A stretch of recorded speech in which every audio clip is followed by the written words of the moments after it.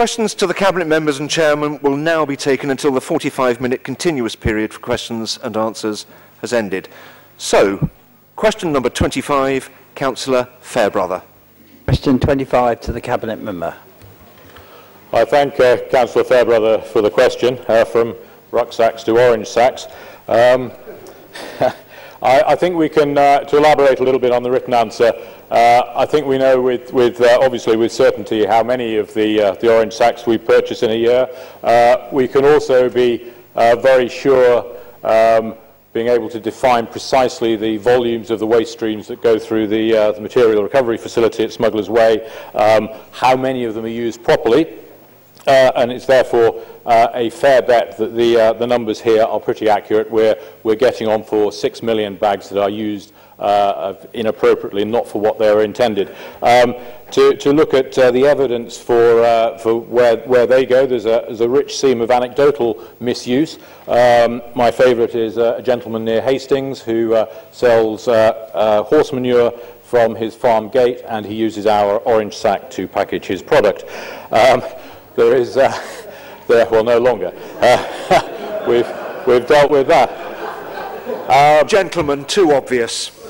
There is a laundry in Merton that also makes copious use of our sacks, and I know of educational establishments that are preparing items to be fired. I've seen this recently, and they don't want the things to dry out, so they wrap every single item in an orange sack. Not what they were intended for.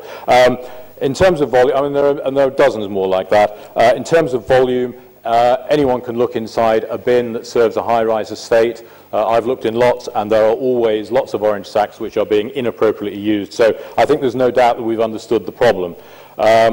Turning to the second part of the question, the system already works well. We're building on that. And I have every confidence that what residents will be offered from September will be a much better system, because instead of going to a library and being disappointed, they will be able to order them and they will be delivered to their door. And I think that's going to be a big improvement. Councillor Fairbrother, I presume you want to ask a supplementary. Yes. Thank Cabinet member for his answer and to the assurances given. I think we still have some question marks on this side as to how the whole arrangement is going to work. Just one or two aspects we're a little bit not yet wholly convinced. But my main reason was asking the question was the telephone request side, because I'm aware some residents seem to still find that system from time to time difficult to get hold of. So I was just wanting the assurance that while we haven't got the online system, the telephone system will be the bee's knees. Thank you. I thank the Councillor for the supplementary. I'm very happy to give him assurance that I will make sure it's as good as it possibly can be. My understanding is that that's pretty much the case already, but I'm very happy to give him my assurance. Councillor Hallmark. I'm delighted that they're looking at doing an online ordering service. That wasn't something we talked about in the OSC. Given the demographics of the borough, I think it'd be very useful. In his role as deputy leader, can he commit to talking to his colleagues, see what other council services can be done online? I thank the Councillor for the question. Well, that process is very much underway. A major part of the savings that we have to make can be made through shifting as many services as possible online, making them more efficient. It often also means that it fits very well with the demographic of the borough, and it's an awful lot easier for people, as well as being cheaper for this council. And there are dozens and dozens of examples, and if I may, I think one of my questions later touches on it as well. The way we all communicate is changing very, very rapidly, and it's clearly highly appropriate that we do that. Very happy to give that assurance. Councillor Caddy. Question 26 to the Cabinet Member for Education and Children's Services. Thank you, Mr. Anth. I thank the Councillor for the question. The answer is as written, and it does point out that there will be some real challenges in delivering this, and we will, of course, be working on those, not least of which will be actually identifying the 1,400 most deprived youngsters in the borough. As people will know, very often it's the those that are perhaps somewhat least deprived that know about these facilities and tend to jump in first. So there is quite a big logistical problem in finding the places as well as administrating this proposal. Councillor Caddy. Could the Cabinet member confirm that appropriate consultation will take place to seek the ideas of a variety of stakeholders on how they can contribute to the provision of this entitlement for 2-year-olds? Thank you, Councillor, for her supplementary.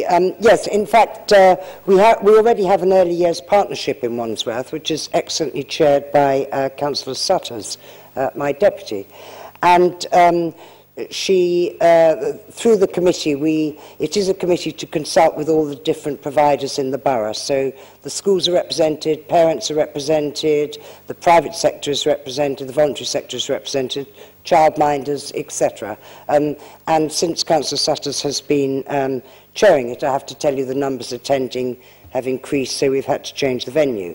It is a very good consultative body for consulting with the experts. So, yes, indeed, a lot of consultation has gone on and will continue to do so. Second supplementary. Councillor Osborne. Can I thank the Cabinet member for her answer, and with her permission, say that we welcome this initiative. And one other thing, with the permission of the Mayor as well, welcome Councillor Caddy to this council chamber. Welcome aboard, Councillor Caddy.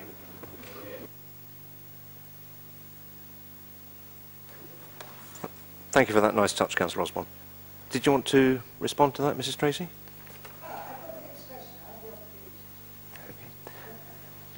Then we shall go for Councillor Boswell. Question 27 to the Cabinet Member for Education and Children's Services. Thank the Councillor for her question. Of course, I should have welcomed Councillor Caddy. On this side, we've seen a lot of Councillor Caddy since she was elected, and I actually hadn't realised that it was her. It's not her first council meeting, but the first time she's spoken in the chamber. Thank you, Councillor Boswell. The question is as answered, and probably I need to wait for the supplementary, which I think I can anticipate. But the equipment is as listed in the answer. Supplementary, Mr Mayor. Councillor Boswell. Thank you very much for your written answer. There has been some confusion about the adventure play equipment at York Gardens Library. York Gardens Adventure Playground. And I think you previously stated that there was just a zip wire there. But of course, as we can now see from this written answer, there is a range of equipment there. It's all living, organic play structures, and they're self-built. Tree houses and rope swings and climbing walls. And it's a very great shame that they're going to be replaced with catalogue-bought adventure play equipment. I would just like to ask, when was the last time the Cabinet member visited York Gardens Adventure Playground? I thank the member. In fact, I realised that, well, a very regular, actually the person in question did come in a deputation to committee and has since suggested that at committee I talked about there only being a zip wire at York Gardens. And I've asked my colleagues whether this was true or not, and certainly the Labour members didn't pick it up at the time. And if I did, I apologise, because I was talking about Kimber Road Adventure Playground, and I don't believe I did get it wrong, because I seem to recall the person in question actually saying, well, I don't know about Kimber Road because I've been much more involved with York Gardens. So I don't actually believe I said it, and I visited York Gardens, was it this Monday or Monday before, but within the last 2 weeks. Second supplementary. Councillor Dawson. Thank you, Mr Mayor. I wonder if the Cabinet member would share with me my concern that the investment that is going into York Gardens Adventure Playground area and into Kimber Road, etc., is very rarely welcomed by members of the minority party. And could she also explain what in fact will be at York Gardens after that investment and how it will address the issues and the needs of the people of that community. Thank the member for the supplementary. Yes, of course, members opposite are forgetting that we've had an extensive consultation on this, and it is the young families on the York Gardens estate who actually voted in favour, predominantly, of actually having some facilities, open play facilities for the under-5s. So the adventure playground will be,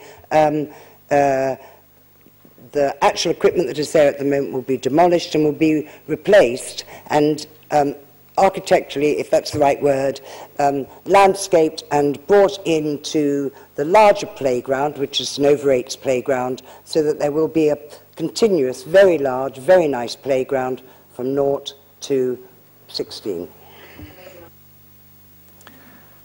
Councillor Mrs Stokes. Question 28 to the Cabinet Member for Education and Children's Services.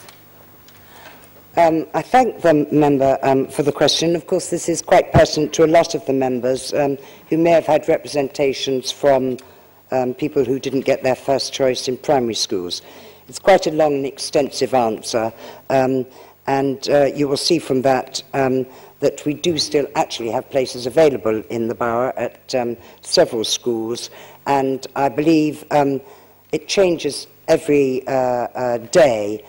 But as of today, we are probably just in double figures of those who actually are still looking for a place. But there are enough places to cover them should they choose those schools.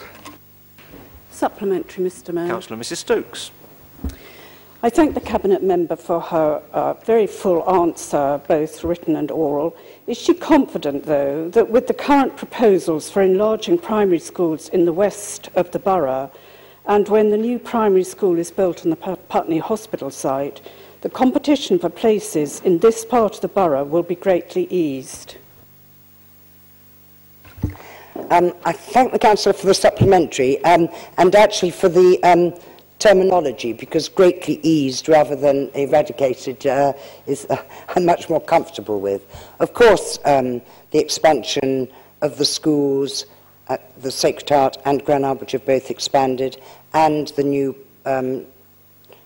two-formentary school on the Putney Hospital site will indeed relieve a lot of pressure at this end of the borough.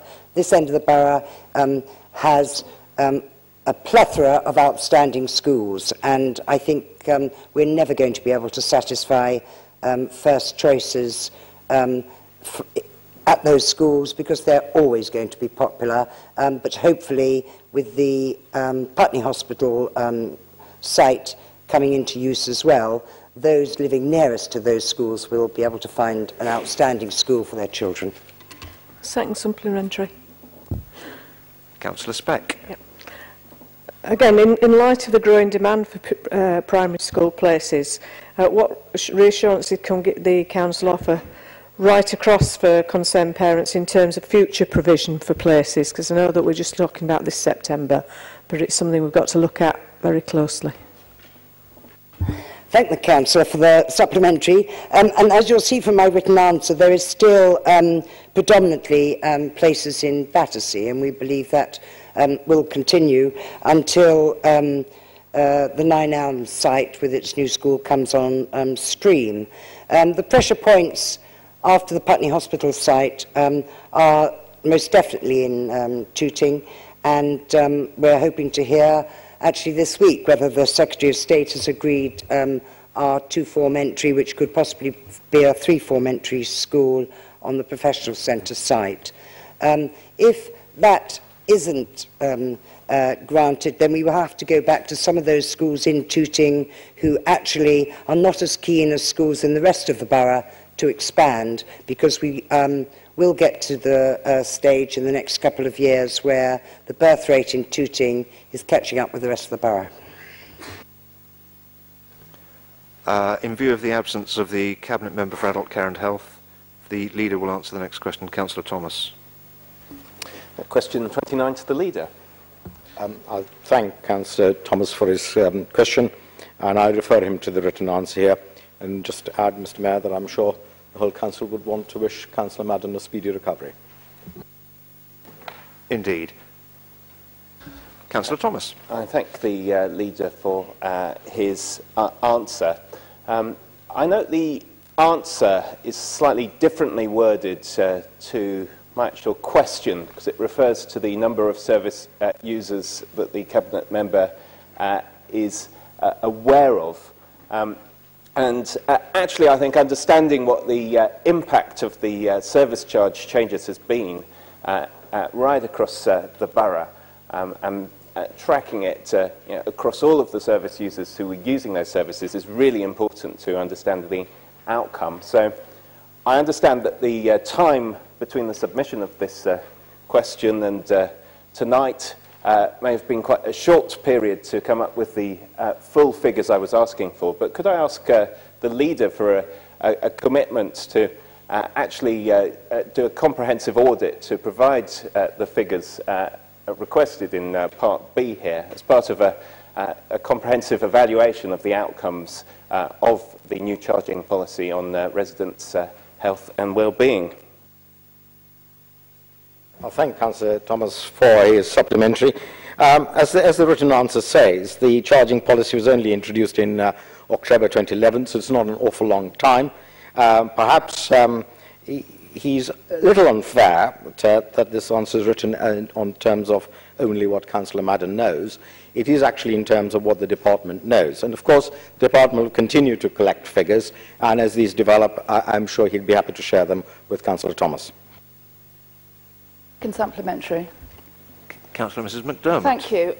Does the leader realise that in fact the vast majority of adult care users feel very positive about the different ways they can actually pay for their services? They use words such as empowering and out of the dark ages. And doesn't he agree that actually Councillor Thomas has very low expectations of how adult care users can use imagination and independence to find alternative ways if they wish to, or even to use the council services in a different way, and it's giving them far more scope for that? I thank Councillor McDermott for her supplementary. I think the use of the word empowerment is so very right. I have, as a member of a family, responsibility for my elderly father, who feels hugely empowered with the choices he now has, rather than one-size-fits-all type of service delivery. And I think there are an awful lot of people who find that this is a way they're always used to living, making their own choices. This allows them to continue to live making their own choices. And of course, there will be those who can't, and the service will manage those too. On the point of personal explanation, Mr. Mayor. I thought there was one. Can I just clarify that I've never said anything to suggest that I'm against individuals making choices in an empowered way, or that I have low expectations of service users. So I don't know where Councillor McDermott's got that idea from, but I'd like to put on record that is precisely not my view. Thank you. Councillor Mrs Strickland. Question number 30 to the Cabinet Member for Environment, Culture and Community Safety. I thank Councillor Strickland for the question. I am very grateful to have the opportunity to set the record straight on this very important topic. I do utterly deplore some recent publicity. I don't like holding this in my hand. The headline, Conservatives forcing closure of Battersea Police Station, went around 2 wards in the borough. There is absolutely no basis in fact. It will have caused totally unnecessary concern and anxiety, I think particularly of more vulnerable members of the community who will have seen that and recoiled.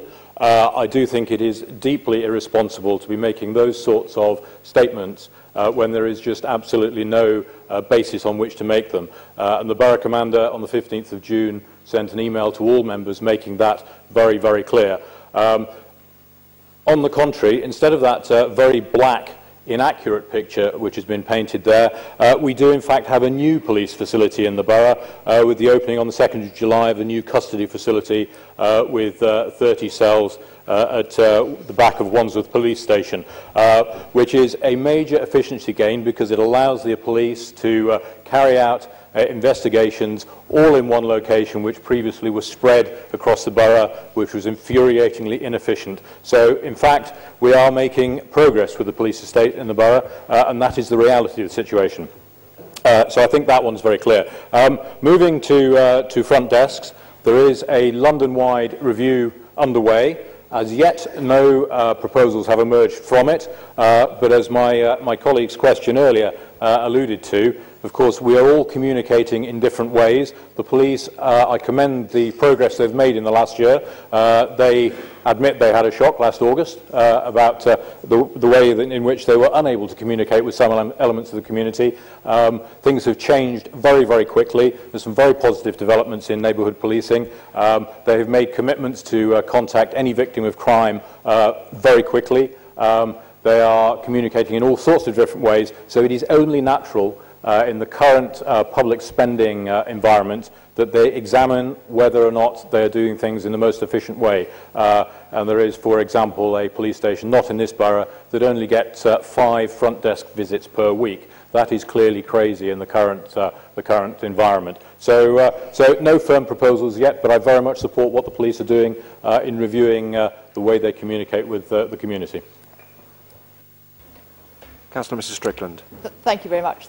Thank you very much, Cabinet Member, for your answer.